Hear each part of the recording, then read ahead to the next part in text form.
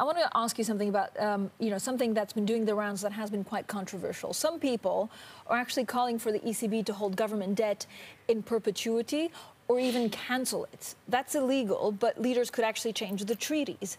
Is it something that we should really consider or talk about?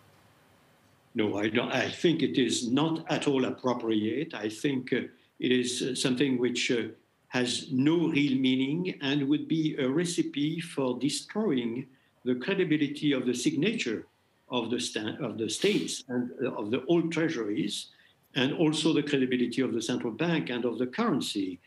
So if you want to lose confidence of the, I would say, investors, savers the world over, you do that.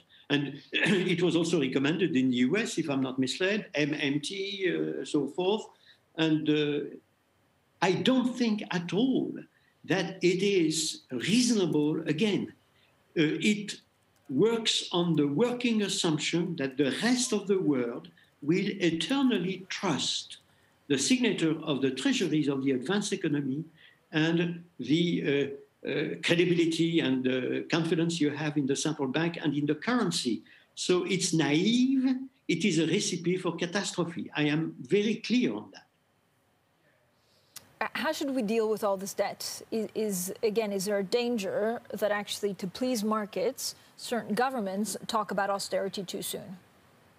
No, I mean, speaking of austerity, when you have this level of additional debt, doesn't seem to be very appropriate. What we will have to do when, of course, we have swallowed the extraordinary period where we are, and I hope very much that at the end of next year, with the vaccine, we will be in a very different universe. But we don't know yet, and we have to remain very prudent and cautious. But that being said, when we are over the pandemic, we will have to care for a combination of action which would permit the debt outstanding of the advanced economy to diminish progressively as a proportion of GDP.